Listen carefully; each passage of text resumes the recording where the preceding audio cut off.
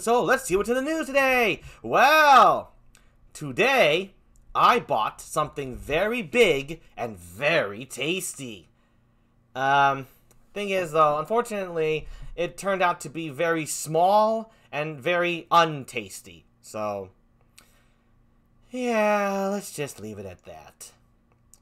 In other news, the price of rice is on the rise, costing a total of $70,000 per grain. In all honesty, that's not so bad. Considering they could have gone to $1 million per grain. So I guess, the food industry is doing something for us. Guess I'm going shopping. Gonna buy myself a few grains of rice today. Yeah, it's still shit. What the fuck am I thinking? I know how much you folks over on Earth pay for rice. You don't pay by the grain, you pay by the pound. No, here we pay by the grain. Rice is valuable here. Very, very valuable.